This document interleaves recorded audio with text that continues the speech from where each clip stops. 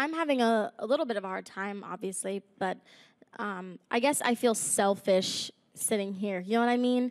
Because one, there's not a lot I can do. I could go there, but it's scary to want to go be a part of something like that because you could just wake up one morning and then you could lose your life, and that's a very real possibility in today's world, which saddens me, and I think that it's completely insane.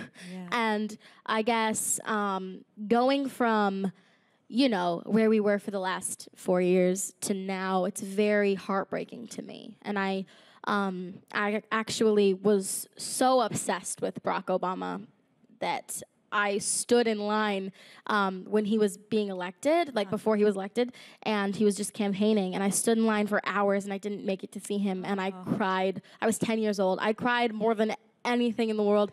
And then I went up to him at the White House, and I told him that story because I later, 4 years later, got to kind of see him there because that was 2008. Yeah. And so going from that to this, it's very heartbreaking to me. And I think lives are being lost. And I also think there's a lot of people in the world that truly need educated, and like to all my peers and people my age, I also want to tell them to remain educated, remain up on everything, read, learn, because that's what's going to save you. And honestly, no matter what your beliefs are, it just comes down, in my opinion, to being a human and compassionate and kind to other people, and just truly having love. And that might sound cheesy because I feel like everybody kind of says that and just like, yeah, I love everyone. But I genuinely mean having compassion for somebody and somebody other than yourself and somebody different than you. Because, I mean, just look at this room. Like, there's just a beautiful array of people in this room in general, like in just here.